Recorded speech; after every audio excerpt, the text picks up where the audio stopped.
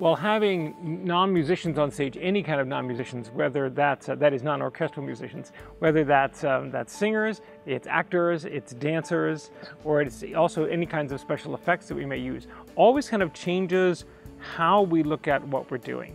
And in this case, having these wonderful dancers with us in one of the pieces on the program, we'll be thinking about what their needs are as well as what the needs of the music are. So in normal circumstance, I can pick any tempo, I can go any speed I want, I can do anything I want with the music. But when you have dancers on stage, we have to think about, just as we do in ballet, we have to think about what they need and what's their dancing really going to be about. They're going to be especially challenged because we can't give them the entire stage as you would in a normal dance performance. They're going to have a fairly small area up front, and they're going to make what they do work in a more miniature space.